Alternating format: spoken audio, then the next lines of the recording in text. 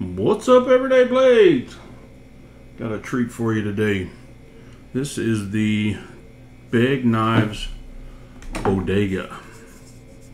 This is not the custom Todd Begg, which is a truly Todd Begg Bodega, which is a truly amazing knife.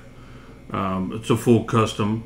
A few years ago, he offered a line, a Steelcraft line, I believe it was called, from Riot. Those were phenomenal knives. I'll link. I reviewed a couple of those. I had a few of them. I'll link. I'll put the link in the description so you can check those videos out. But this one, those were, if I remember right, about $500 ish. He took a step further with these. These are way down in the budget category. I think these are like 120 ish. Each model is different. He's got several different models out of his designs, and this one is really nice. He did some things to really cut the cost on it with the G10. He did a steel lock bar, stainless steel lock bar, D2 tool steel for the blade, and what he did was make a really usable, beautiful knife. You can see it's got the killer ergonomics, same as the customs do and the Steelcraft. I was a big fan of the Steelcraft. The Riot ones they offered, Damasteel. They were just a beautiful. It was a Damascus. I don't know if it was a Damasteel, but it was a beautiful knife. All of them were. And he took it down a step further, and I think that was really smart. I think he's going to sell a lot of these. These are running on bearings, flippers. It's got his Begg knives logo there. I don't know who the OEM this time is. I tried to find out. I couldn't find it. I don't think it's advertised anywhere. But here is an example of size up against the Benchmade Griptilian. As you can see, it's a good sized knife. It's very similar in size to the grip. Let's take a couple measurements on it. Check it out.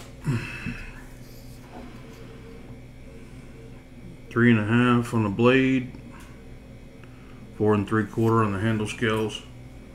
Some people are not going to like the fact that he used a lot of T6. I would prefer T8, but there's lots of them there. One issue I had when I received it is one of the screws were missing. I got very lucky and had a screw in my collection over there of tore down knives from the past, and got very lucky and had that screw, because that would have been very difficult to find. Pivot looks like it's T8, but he did a good job of carrying his design over into this knife. It looks really nice. This is a knife I would carry to work if I was really going to hard use my knife. This is a knife I would use, because D2 holds an edge very well.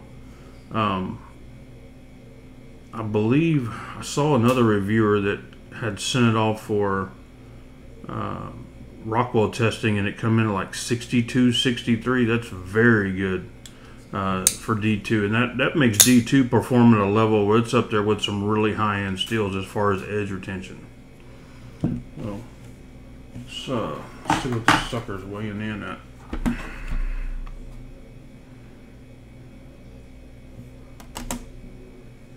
5.7. It's got a 5.8. It's got a little more weight than most of your standard knives that size, but like I said, it's not a small knife. It doesn't feel heavy. It doesn't feel like it would bother me using it. A lot of that's going to be, you could have used titanium here, but then you bump it up to probably a $200 and something knife, and then it's not a budget knife anymore. It's in that weird $200 category, which there's not a lot of knives in that category.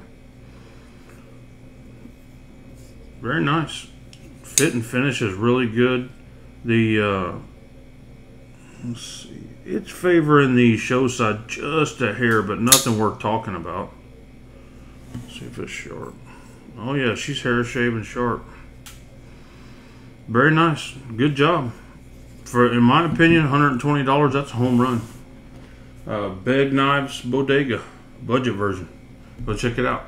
Guys, thanks for watching. God bless you and your families. Say a prayer for our country. Good night.